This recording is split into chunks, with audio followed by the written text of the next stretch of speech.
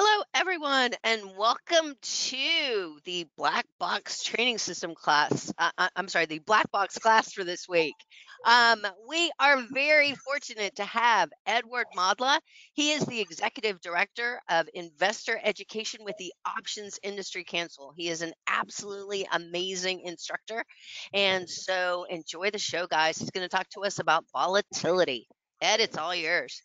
Thank you so much for the introduction and the invitation. Good to be back here speaking to your audience. Looking forward to this discussion. Just a brief minute about myself. I got started in the options business in the late 1990s, right from graduation to the trading floors in Chicago and in New York.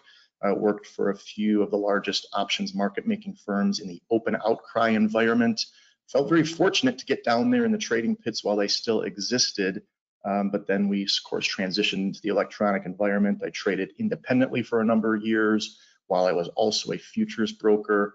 But going on 7 years now, almost, strictly in education. I really enjoy teaching the options product to investors and money managers and financial advisors and anybody that wants to learn about options. Of course, volatility is a very popular topic. It always has been. So looking forward to today's discussion. First, our disclaimer: options are a complex tool, need to be well understood before being used in a live account.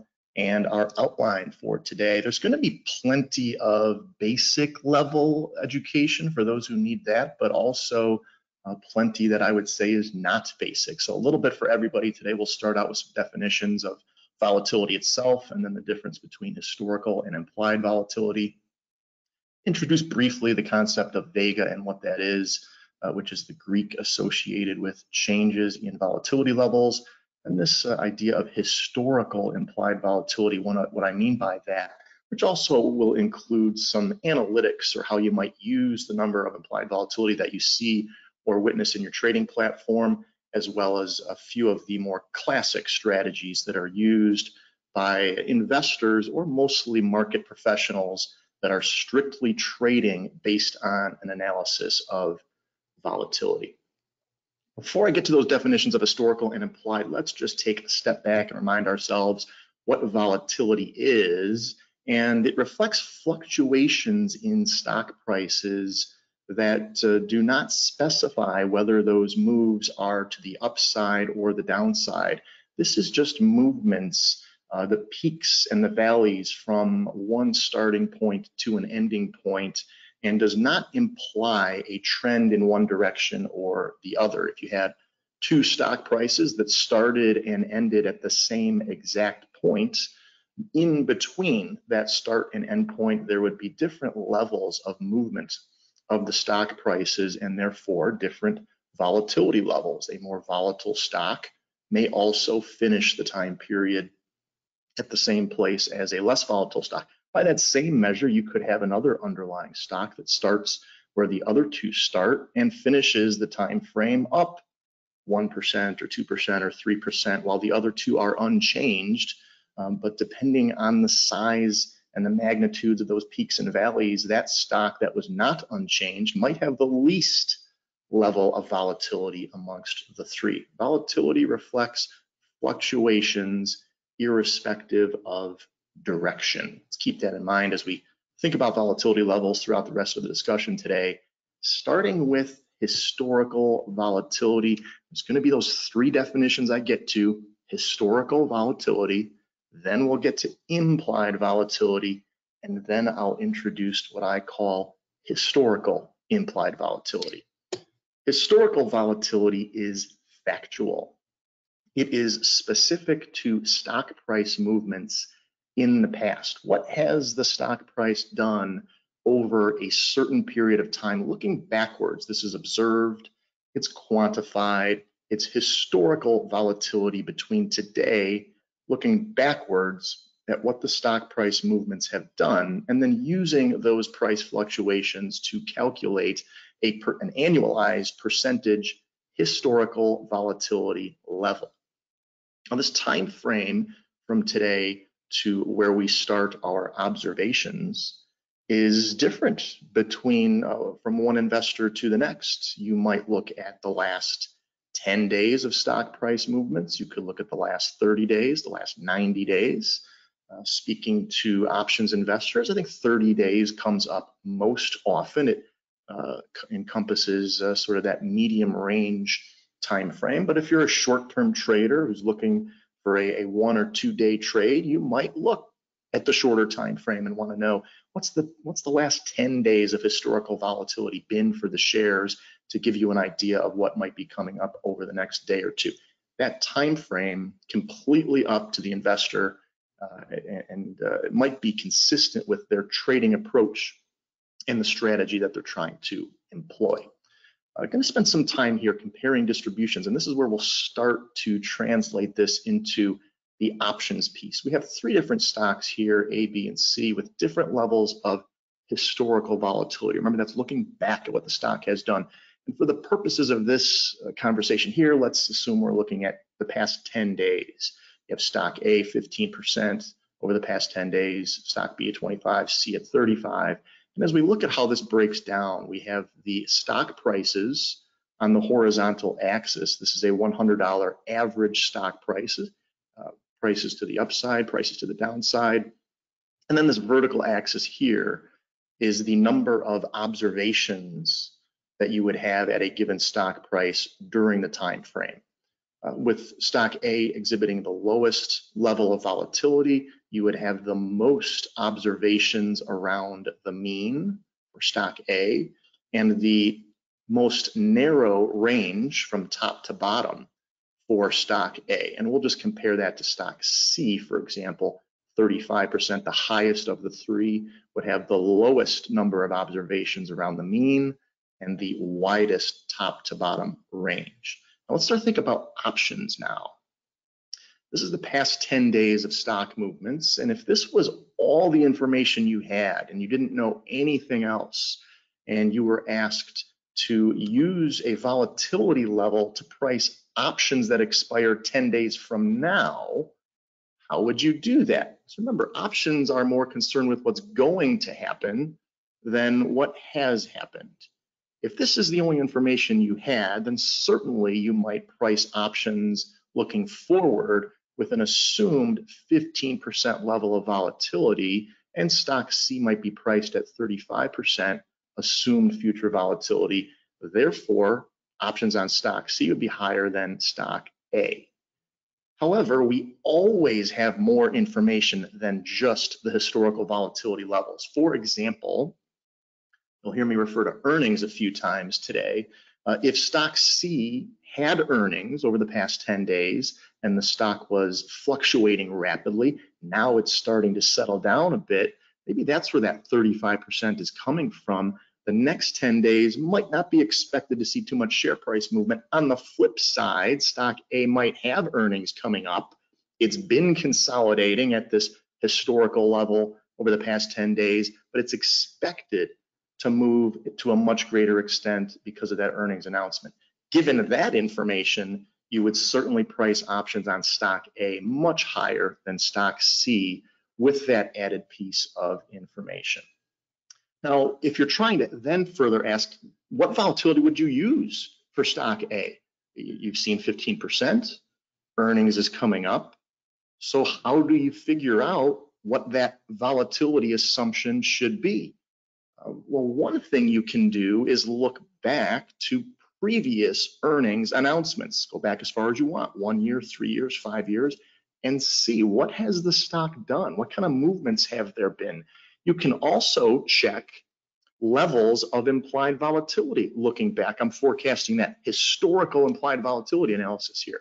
Look back to see what did implied volatility levels change from before and after earnings, and that might give you an idea of what level of volatility you can assume or expect over the next 10 days, given some historical reference of what the stock has done based on previous earnings announcements.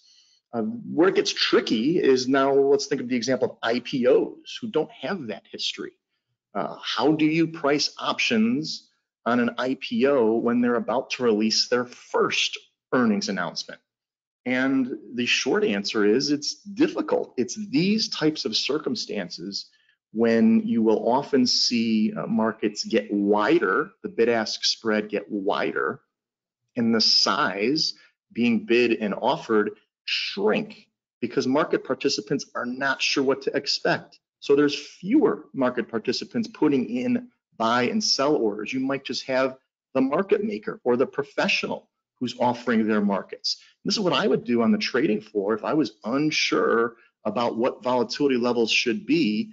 I did my best to insert that level, but I would widen the markets, lower the size, and wait for order flow to come in. If buy orders were coming in and I was selling options one after the other, I was raising my prices. If I was buying options on the flip side because sell orders were coming in, I was lowering my prices, trying to find that equilibrium. This is what professionals are trying to do. Find that equilibrium level where you're getting buy orders and sell orders, regardless of calls or puts. Doesn't matter. Just buy orders for options versus sell orders. You want both of them as a professional market maker. And once you find that level and you get comfortable, the bid-ask spreads start to tighten up, more market participants will enter, and the size goes back up. This can happen, I'm describing an earnings with an IPO, but really any time there's uncertainty about where volatility should be for a certain expiration, that's often what happens. Wider markets, lower size until the market figures it out. And then those bid-ask spreads tighten up and the size comes back. I've referenced a few times the volatility assumption that is used to price options, and that is what implied volatility is. We talked about historical volatility. That's what the stock has done. Implied volatility is unique to options, and it is the volatility assumption at which the option is currently being priced, determined by a pricing model. Or another definition is it's the volatility assumption which justifies a given options price. You could say that this volatility level reflects an expectation for what the underlying stock volatility is going to be between today and expiration date. Volatility changes are simply a function of a change in the dynamics between supply and demand, bids and offers, buys and sells. That's what drives changes in implied volatility levels. And those buys and sells come from everybody. It's not just the professionals, it's individuals, it's all market participants who are putting bids and offers into the market. They all drive where prices are going to go, and ultimately that drives where implied volatility levels are. Now, certainly in order to buy one contract is not going to have the kind of influence that in order to buy 1,000 contracts would have, but it's that cumulative effect of the volume of buys versus the volume of sells that drives prices of options up and down and changes implied volatility levels along with it. That cumulative volume is derived from all market participants. You, me, and everybody else contributes to the size of the buys and the size of the sells. Now, strap it in here. We're going to spend some time on this slide looking at option premium, and then we'll isolate that volatility component. The question that I'm going to ultimately answer and get to here is, given an unchanged stock price and increasing implied volatility levels, does that mean that options prices are going higher? Just keep that question in mind as I walk through it. Again, if the stock is not moving and you are tracking implied volatility levels with each passing day, Monday, Tuesday, Wednesday, Thursday, and on, and implied volatility is going up, does that mean that the option price is going higher? And if you're trying to answer that question, the answer is no. And hopefully you'll see as we walk through it how that can be explained. Option premium in its most simple form is broken up into two pieces. First is intrinsic value. I'm going to pause just to make sure we're on the same page. For those of you who might not be familiar with the term moneyness, options can be characterized into one of three categories with respect to their moneyness: in the money, at the money, and out of the money. Those are the three. The way I define those three is from the perspective of the option buyer or the option holder.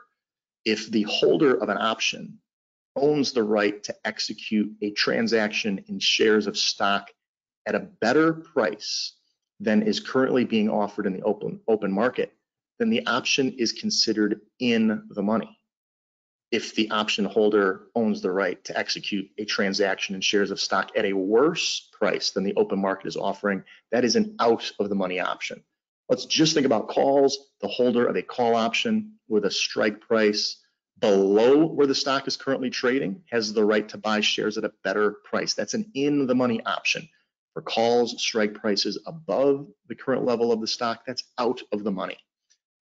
Puts work by the same definition, but since the owner has the right to sell shares of stock, in the money put options are those with strike prices above where the current market for the shares is trading.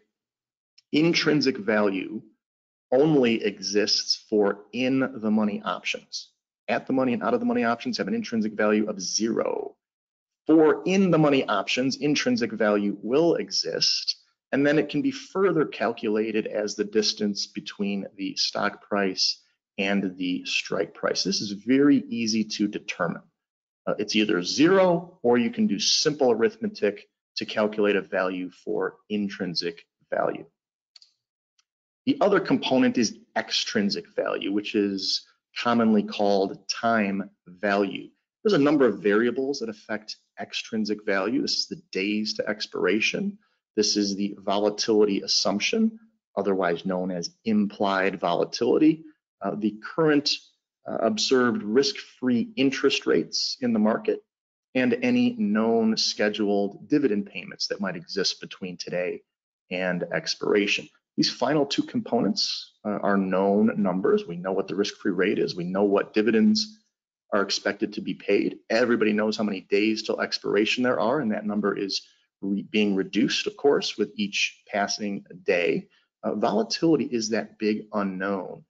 And if you were to insert values for all of these inputs, then what you would get as a result is an option premium. And I'm going to just draw that in really quick, as these 6 variables are the inputs into a pricing model.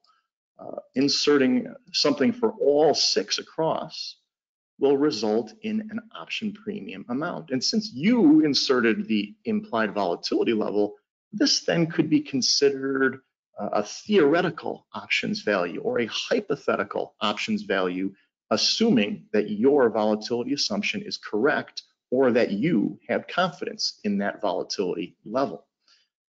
Conversely, you can leave implied volatility unsolved, insert the known values of where is the stock, where is the strike, how many days left till expiration, what's the risk-free rate, what's the known dividend, and what's the observed option premium amount. What's the last trade, what's the midpoint, whatever value you want to use to input your observed option premium, and then back solve for implied volatility. Remember one of those definitions I just gave, the volatility level that justifies a given options price. And that is often what investors and market participants are doing. Instead of assuming they know the volatility level, they assume the market knows volatility levels best. Let's insert the premium and calculate what volatility level is associated with that option premium amount.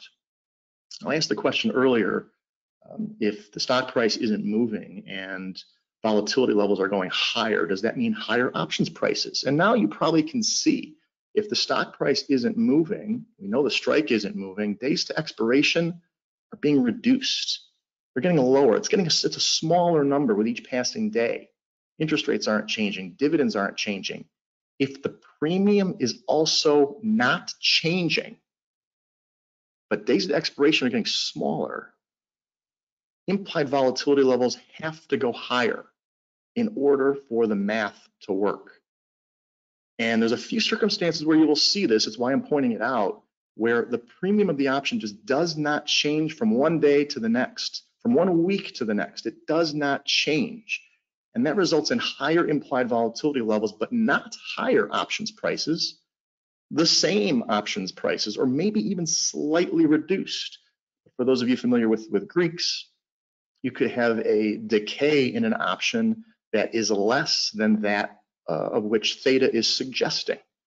And it's resulting in higher implied vol levels, not because prices of options are going up, maybe because they're staying the same. One circumstance where you will notice that is prior to earnings.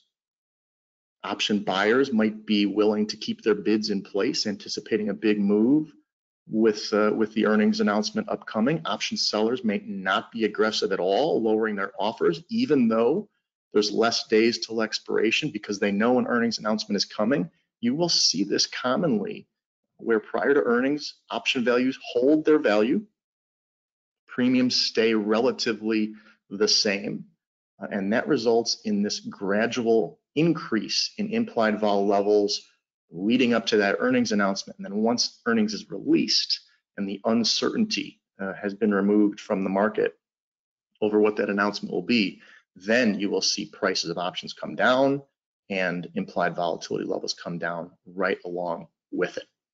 I'm going to try and draw in one more thing here, and as I do this, just bear with my slight inability to use PowerPoint that well, but I'm going to try to draw in a volatility curve and a volatility skew, and we'll talk about that for just a minute with respect to that dynamic that I just outlined.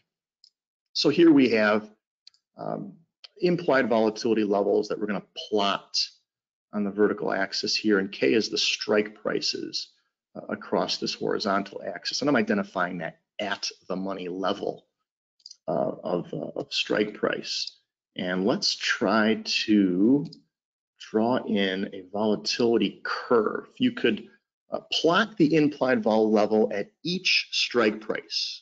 Implied vol levels are unique to each strike, and you can plot where that level is and then connect the dots. And this is what is known as the volatility curve or volatility skew. And I just drew in the classic shape of volatility skew. Remember, these lower strike prices are going to be your put options, and the higher strike prices will be your calls. And the reason why this is a classic shape is because while calls, remember, the volatility levels are just a function of supply and demand, buyers versus sellers. While calls and puts can be used to speculate, put options are frequently used to protect a position or protect a portfolio. Options are, at its core, a risk management tool. So because there's more demand to buy that protection, that greater demand translates into greater option premium amounts, translates into greater implied vol levels, and so you'll see this dynamic here of puts being more expensive than their call counterparts. Now this curve, you'll tend to see it in index options for sure, but when it comes to equities, there's no rule that this curve is going to look like this. In fact, in today's world, I've seen more unique, different looking shapes than ever before. You can have symmetrical looking curves where puts and calls look to be priced fairly equally. You might see that most commonly with commodity underlyings whose price might move in both directions with an equal amount of velocity. So you've got that dynamic of demand on both sides. You can also see inverted curves.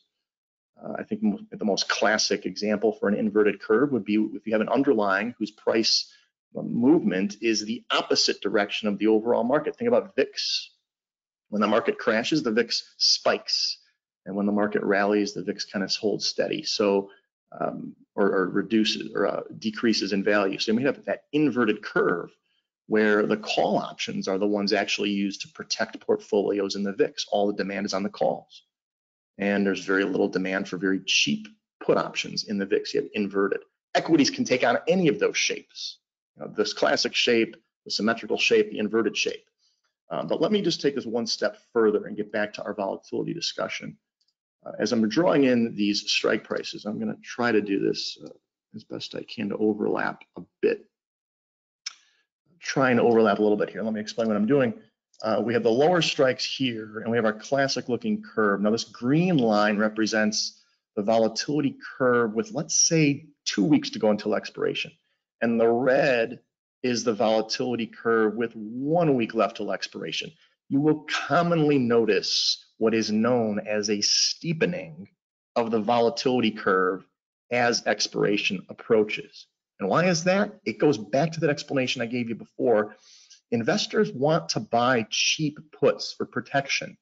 Options traders are normally not willing to sell put options for a few pennies or a nickel or a dime. They just don't want to do it. So that nickel option today, as days are ticking down, we're getting closer to expiration, 14, 13, 12, on and on, it's still a nickel. Every day, it's still a nickel bid.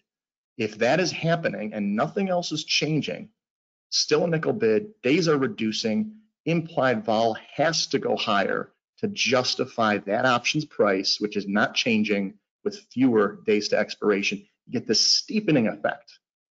At the money options certainly will decay, and then you might have a steepening effect on the upside for the same reason. Participants not willing to sell even calls for a nickel or for pennies. And so you get this steepening of the volatility curve as expiration approaches. It's normal, it happens a lot, and it's not because options are getting more expensive with respect to their premium. It's because they're holding their value with less days until expiration. So a lot there. Let's keep it moving. And again, just outlining that a comparison here between historical and implied. Historical is looking back at what the stock has done. This is more of a summary slide. Looking back, implied is looking forward at what the stock's going to do, but it can be anything depending on what's out here on the calendar, depending on what expectation there might be for an announcement or key levels in the stock price. The assumption for how volatile we're going to be in the future, it might resemble historical or it might not. And as I said on the previous slide, each strike price is going to have its own unique implied volatility level. Now, when you compare the two, often you might think, will the implied vol level return or gravitate towards the historical level? Well, it might, but it might not. When you're trading volatility, you might be more concerned or pay more attention to comparing current implied vol levels to previous levels of implied volatility while considering historical volatility. I'm again forecasting what I'm going to get to later, that historical implied term and concept. Why be concerned about implied vol? Because it does have a major effect on your options premium, specifically the time value or extrinsic value, and it changes constantly. I think for investors, this point here, it can explain option price movement that doesn't look right to you. Stock has moved higher. Why is this call option the same or worth less? Or I bought a put option, the stock got hammered, and I really didn't make much on my put option. Why is that? I'm going to toggle back now with respect to that put option discussion as we were looking at this concept here of implied vol levels across strike prices. If you own a put option at a low strike price, you speculate on a big move lower on the stock, and it occurs. Now remember, forget, I'm not going to put values here. This is just the at the money level. This is where at the money implied vol levels are. These are out of the money implied vol levels.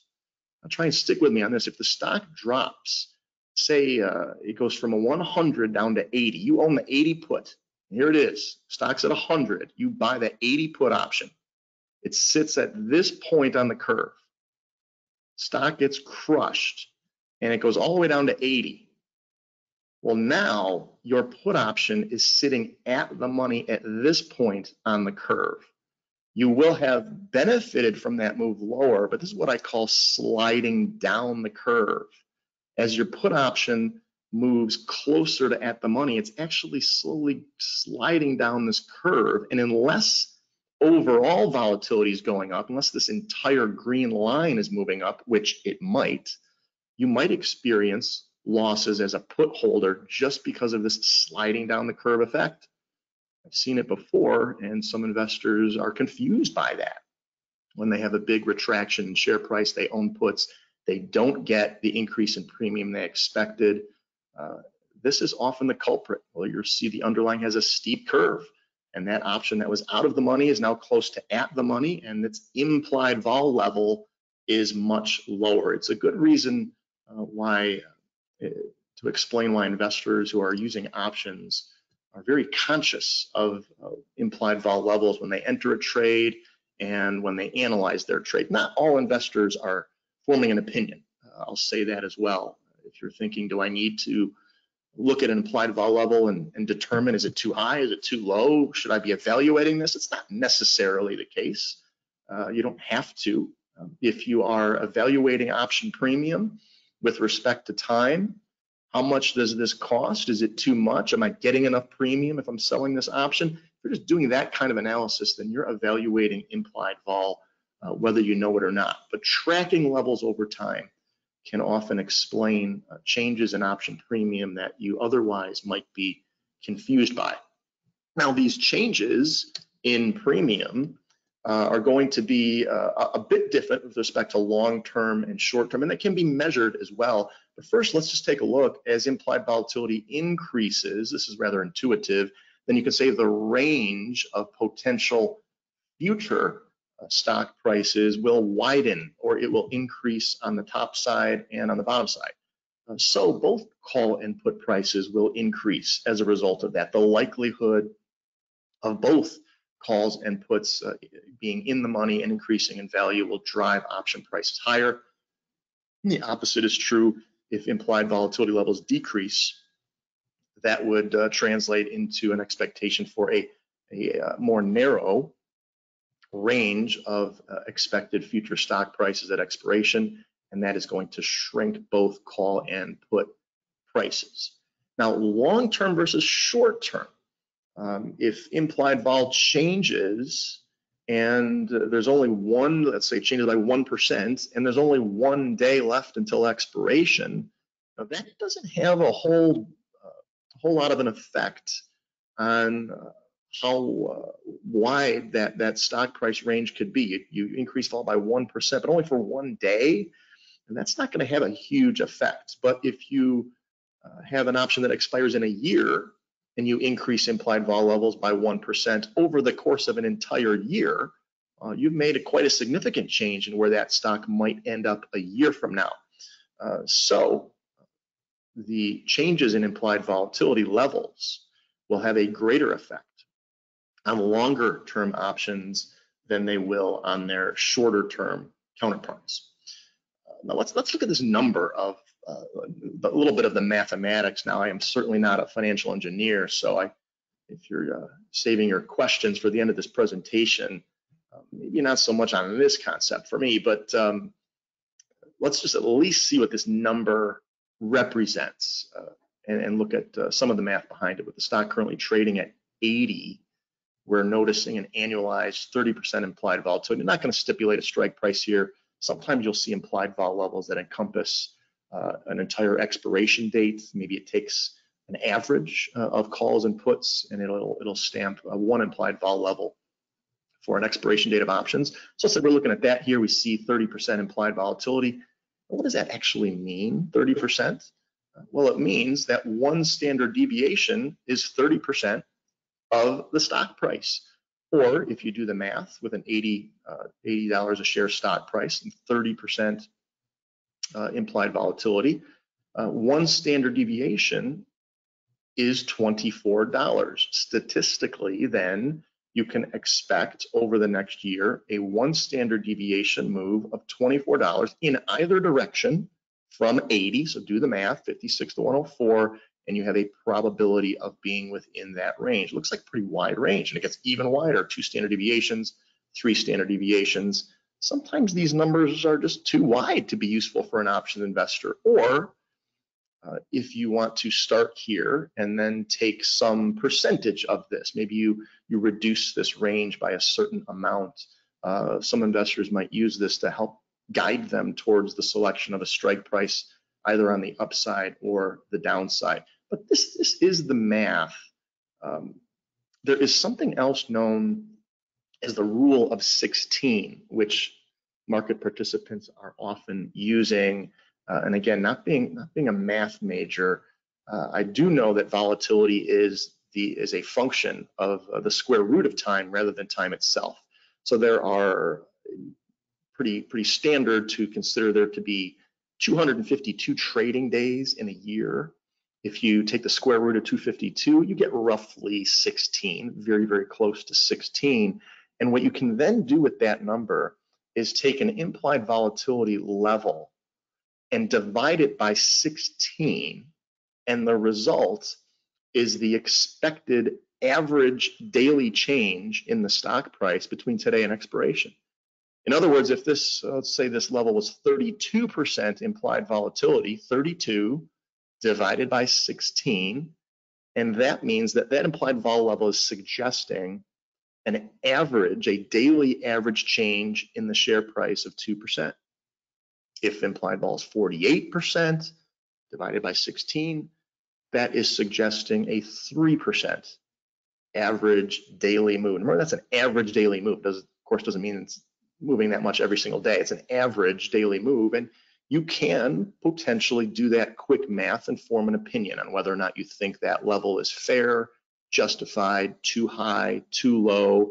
And what that can help some investors do is possibly decide between buy strategies and sell strategies if they're doing some form of analytics on the volatility level. Now, I said you can measure the actual move as implied vol changes. You can maybe get a sense of how that's going to affect the options price. That is calculated or forecasted by a Greek known as Vega. Vega is the option value's sensitivity to changes in implied volatility. With a 1% change in implied volatility expressed in decimal form, how much might this option value change, all else remaining equal? It does represent a cash amount, and this key factor, all of the pricing factors remaining constant. The greatest effect of changes in implied volatility are going to be for your at-the-money options, which have the most amount of time value, and your longer-term options, which also have the greatest amount of time value. As far as correlation, we outlined this a bit earlier, just to reiterate, calls and puts both positively correlated with Vega. This means if you're buying options, if you're a holder of options, you are known to have a long Vega position, because the holder of an option is going to benefit from increases in volatility levels. Increase in vol, and that positive correlation is going to positively affect your account. You're long Vega. If you are a seller of options, you are said to have a position that is short Vega, because the effect on your position from a P&L perspective is the inverse of changes in implied volatility. So that's how it works from a position perspective. If you don't have an opinion on implied vol as you enter a trade, again, many market participants I speak to are not forming that, but there are ways to do it, and that's what I want to get into next. Historical implied. Now, for starters, do not confuse this with historical levels of past stock prices. That's not what we're talking about here. This is historical levels of implied volatility itself, comparing historic levels of implied volatility to current levels. If you do this, you might be able to make sense or scrutinize current levels of implied vol and how they compare to past levels of implied vol, and then form an opinion. Is implied vol today higher than it has been traditionally? If so, why? Will it gravitate towards its long-term average? When might it gravitate towards its long-term average? Or is, for some reason, a new normal level in the short term being established in implied vol levels? This is what some market professionals who are trading volatility will be trying to do. If implied vol is low, you might be looking to buy options, expecting implied vol levels to increase. But that scrutiny needs to be there. Why are they low? Are they going to stay that way? Or will they revert or gravitate towards their long-term mean? This sounds a little capital intensive and might be difficult to accomplish, but you might be able to find some metrics out there somewhere, someplace that can help you with that. I'll just briefly address a few of them. There is a concept known as IVOL rank, and then I'll separately define IVOL percentile as possible ways to have some of the work done for you. IVOL rank has 3 observations. It compares the current level of implied volatility to a range, a top and a bottom, over a defined time frame. That's usually 1 year. If over that range, implied vol has been as low as 20% and as high as 60%, IVOL rank tries to establish where is the current level within this range. If it's 20%, it's going to be 0. If it's 60%, it's going to be 100. It's sitting at 40 in our example. It's right in the middle. So as a percentage within the range, 40% splitting the middle will leave you with an IVOL rank of 50%. Hope that made sense. And again, if it was all the way at the bottom of the range, if the time frame shown is 1 year, an IVOL rank of 0% means the current level is the lowest of the year. It's sitting all the way at the bottom. Nothing has been below today's level if the IVOL rank is 0. And if it's 100%, it means implied vol is at its highest level that it's been throughout the year.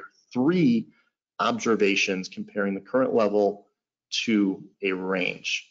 Now keep in mind, since there's only 3 observations, one of the limitations of IVOL rank is if you get a very short-term spike to the upside.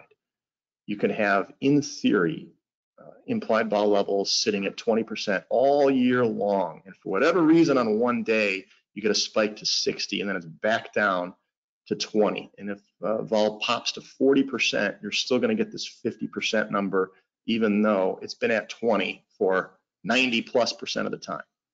That's one limitation of IVOL rank, is that 3 observations are all that's included in the math, but could be useful to some investors, possibly in conjunction with percentile, which does include all of the observations within the time frame. IVOL percentile is the percentage of days that IVOL has been lower than the current level. If you see the percentile is 60%, it means previous levels of implied volatility have been below the current level 60% of the time. This encompasses all of the observations and gives you a more holistic view, not to say it's better, just different, a more holistic view of the current level as compared to all of the observations in the time period previous to it. So there's a couple of things that might be out there for you to look at that might be helpful. IVOL rank, of course, you can do this possibly rather easily yourself if you're trying to scrutinize a particular investment with just the 3 numbers to look at. You can probably craft something yourself or observe it yourself. IVOL percentile a bit more complicated, but there's a few things that are out there to help drive this analysis. If you wanted to do that, if you wanted to include an analysis of implied vol as you're trying to decide between buy and sell strategies. Otherwise, like I said, many investors will otherwise just scrutinize the premium itself and get a feel based on their own risk tolerance, what they're trying to accomplish. Is this premium, if they're a buyer, is it too much? Am I paying too much? Does it look cheap to me because of my, when compared to my market opinion? If you're a seller of options doing the same thing, how much time is there? What kind of obligation am I taking here? Am I getting enough premium to justify that? Now that's an indirect way of doing a very loose implied volatility analysis, judging the option premium, but just not doing so in a sophisticated way like this. Now let's just get into a little bit on the strategies that are most commonly used for those volatility traders. And it really comes down to 2 strategies that are, let's say, close cousins of each other and resemble each other just a little bit. For a period of my career, I was working on a trading desk that was trading volatility. Is all we did. was we compared, we did that historical implied volatility analysis. We made decisions, and then we were buying when we thought implied vol was low, and we were selling when we thought implied vol was high. Every single trade we were doing were straddles, specifically at the money straddles. When I wanted to execute a trade, I was calling the trading floor and I was quoting the at the money straddle. If I was a buyer, I was buying it, and if I was a seller, I was selling it, because it's the pure volatility trade, not biased in direction, because it involves both calls and puts. If the stock is at 87.5, we're going to stick with that, because at the money straddle is really the most common way to trade these. Stock 87.5, you're buying the call, you're buying the put at that level, paying premium on both. And now you have your risk profile here, but really what you're looking for is not necessarily the stock price movement, although it could work in your favor if it goes in one direction, but movement. You're looking for movement and an increase in volatility between today and expiration that's going to help drive this premium higher. And you're looking for that premium to increase to offset any losses you might endure due to time decay of your options. Now, if you're a seller, of course, and I don't have a graph here for it, but a seller, you're going to flip this around. If you're a seller of a straddle, you have the opposite looking P&L graph, which has an awful lot of risk, as both options are uncovered. So if you're thinking selling straddles, it's actually a much more common strategy than selling straddles, and that would be your iron butterfly strategy, selling an at the money straddle and then buying options on either end to protect it. So straddles from the buy and sell side, again here, most classic, just buy a straddle, buy an at the money straddle, looking for implied vol to increase. And selling volatility is mostly done, at least from the, the professionals can certainly sell naked options. They will certainly do that. But from a market participant, more of an individual's perspective, if you're looking to sell volatility, having that risk on both sides can be too much to bear. So buying a call and buying a put on either side, and then having that iron butterfly. That's what sellers are often doing there.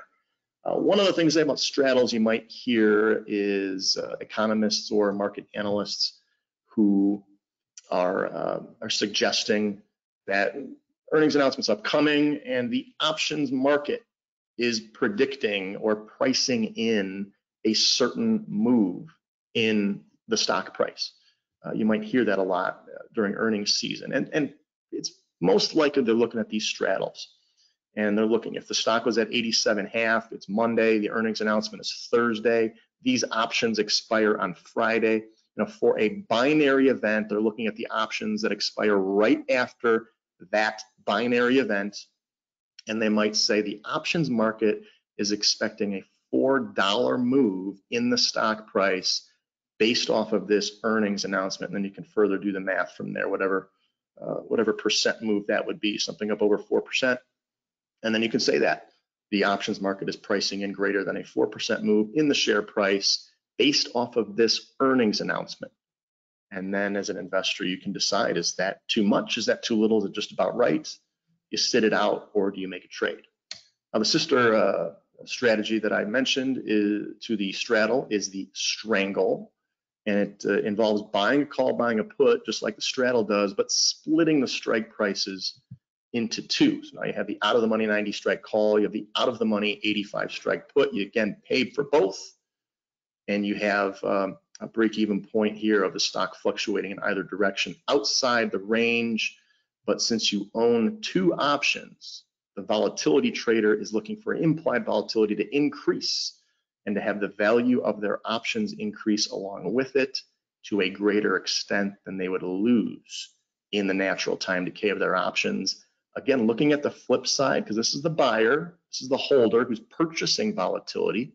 If you wanted to sell volatility and have it look like a strangle, think about how that would look. You're selling these options, but again, that massive risk, professionals are okay with that, but individuals don't like that massive risk. So sell a call, sell a put, and reach down lower, buy a put for protection, buy a call for protection. If you can visualize what I just did there, that is the iron condor strategy, which is very popular for options sellers who don't want to take on the significant risk associated with selling unprotected options on either side.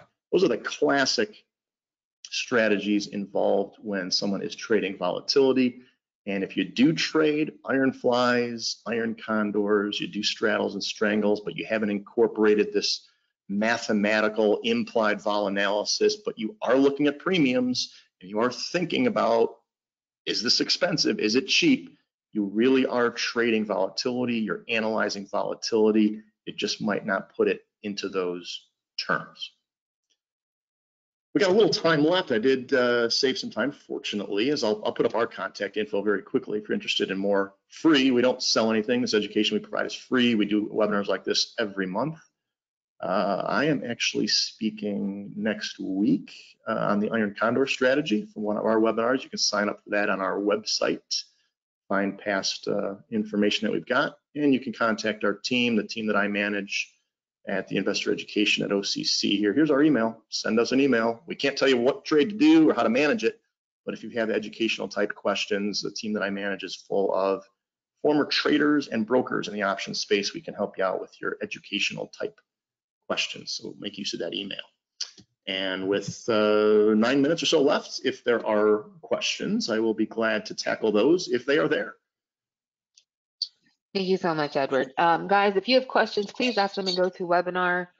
Teresa will be grabbing any questions that have already been asked through Discord. There are a couple here. One question from Joe: why consider historical volatility at all, since A, it has no bearing on IV, and B, IV is the only metric valid for future options value? Yeah, exactly. It's actually a fair point. I didn't explicitly say to ignore it. I don't know if some investors might feel like they want to ignore it, kind of to each their own. Historical vol might have its place as a reference. You know, what has the stock been doing and what is implied vol suggesting that it's going to do? And is there a deviation there? Now, I did say that what's most important is comparing implied vol to itself, but you might decide, hey, look, those levels are just off. I think the observed future stock price movement is going to resemble what the stock has done. This implied level is not right, and you may form an opinion on that. So it could be useful there. The other more unique, less frequent circumstance is when you do have options on underlyings that maybe just started to trade options, but may have a history of trading shares. You could have a wealth of information on historical volatility on the shares, but not much information on implied volatility for options. That does happen sometimes. So yeah, fair point. Use historical as you wish, take it for what it's worth, but you could incorporate it somehow if you want to judge whether or not you think the future volatility of the stock is going to resemble what's implied through the options or what is suggested factually through historical. But good question. All right. Is there a website where they can find historical volatility and implied volatility? Well, so the OCC's website, which you can see here, optionseducation.org, we do have some snapshots there. It's in a tools section on our website. If you have trouble navigating that, just send an email there to where you see options at theocc.com, and our team will get you to it. We don't have robust information in that manner, but we certainly do. You can type in a symbol and you can get snapshots. I think we have a couple of different choices of 10-day, 30-day, and maybe 60-day historical volatility levels and what the implieds are. Our numbers will actually take the averages, as I suggested earlier, averages across puts, averages across calls, compute those unique implied vol levels, and I think we have a total average overall for that underlying. So yeah, our website's got a bit of that information, and if it's not enough, if you're looking for more, maybe our team of instructors and market professionals might have an idea for you. So if you're looking for more than what we've got on our website, send an email to the team and maybe we can point you in a different direction. Okay, next question. When selling put credit spreads, what % of IV should be taken into consideration? Well, it's difficult for me to say what % of IV to be looking for when you're selling spreads, because it depends on the underlying itself, your impression of what's been going on, what the future outlook is. If you look at a certain IVOL level for one trade, it might be high for one particular ticker symbol or low for another. It might be high or low when you consider current market environment versus what's been going on. It's really hard to say with any specificity what implied vol levels you might be looking for in a generic sense. So I just have to answer it that way, that you have to include an analysis that looks at that particular underlying and then form an opinion there. You know, one of the advantages that we had on the trading floor, for example, was we traded options on a particular stock every single day for years. So we knew when implied vol was a little bit jacked high or when it was a little bit depressed. Investors might not have that luxury unless you're familiar with a particular stock or you have analytical tools that can do that for you. But unfortunately, when it comes to picking IVOL levels, it really is a matter to be judged on a case-by-case basis. Okay, the next question, not sure if you're able to answer it in this particular class, but I'll ask it. I'd like to learn more about taking advantage of IV crush after uncertainty ends. Is selling an iron condor the best strategy for that? I got most of that. So I want to take advantage of IVOL crush. Was that, I assume, after earnings? Was that what that said? Just after any event, sorry. After any event. Okay, sure. So just taking advantage of IVOL crush. Well, the iron condor is one of your choices, certainly. You know, selling options or being a net seller would be the way to try and capitalize on an IVOL crush. If you're selling an iron condor, that is certainly going to be a bit enhanced because you have a risk in either direction. If there's a binary event, you might think there's more risk in one direction or the other and choose to sell one of those vertical spreads, but not both. When you sell an iron condor, you get more premium, but now you are taking risk in both directions. So you can do a put vertical credit spread, you can do a call credit spread, you can sell an iron butterfly, as I suggested, selling a straddle, and then buying a strangle outside of that. You can do an iron condor. I can never really say anything's the best because, again, options work as advertised. And in some situations, one of those verticals is going to work out better than the iron condor would. In some situations, the iron fly is going to work better than the iron condor. So I can't say what's the best, but I can say that the iron condor would be consistent with your market outlook that is going to suggest vol will get crushed and this is the key part, and the movement in the stock as a result of that binary event is not going to be so large that your loss associated with that stock move is greater than the gain you will achieve from the vol crush. You have to keep that in mind. It's a major part of the puzzle. Remember, there's a buyer on that side who's willing to pay, who knows the vol crush is coming. Why would they bother buying that strategy? It's because they might believe the move in the stock is going to be far greater than the market is suggesting, and they're going to be the ones that make money. So just keep that in mind. But yes, given an assumption that you think a vol crush is coming, and you're not concerned about that large move in the share price, an iron condor is very consistent with that market outlook. Thank you, thank you. Teresa, do you have any questions from Discord that we need to catch before we wrap up? No. Okay, well, let's go ahead then and get wrapped up, guys. Thank you so much for joining us. Edward, again, as always, you are amazing. Thank you for teaching us today. And guys, if you have any questions, you can always check out optionseducation.org. You can email the investor education team at options@theocc.com. If you have questions for your moderators, we are in Discord and you can reach us there. Other than that, everyone have a great night and we will see y'all later. Take care. Bye. Thanks again. Bye, all. Thank you, Edward. Thank you.